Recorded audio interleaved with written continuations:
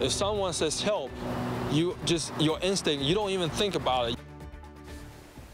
Exclusive tonight at 10, a Home Depot shopper hears cries for help, then takes matters into his own hands to stop an accused shoplifter. But he wasn't prepared for what happened to him next. Here's 41 Action News reporter Andres Gutierrez.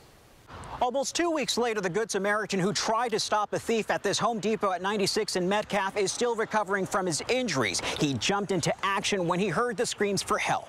And my instinct told me I need to get involved. A trip to Home Depot left Jackson Liu with a swollen face and blurry vision. I could not see anything.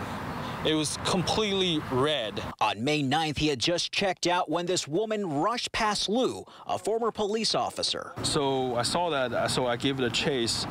And then to about over here, I made a contact with the loss prevention guy, and I asked him the situation. So he told me, you know, she stole, stop her, stop her. Liu caught up with the woman and his training kicked in. I wrapped my arm around her neck, kind of like a brace. I didn't squeeze or I didn't do anything, so I did like this. And then I took her on the ground.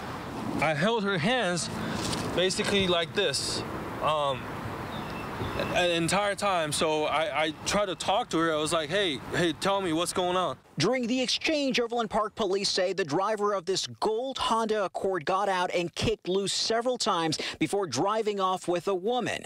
Within minutes of posting her photo on social media, police identified her.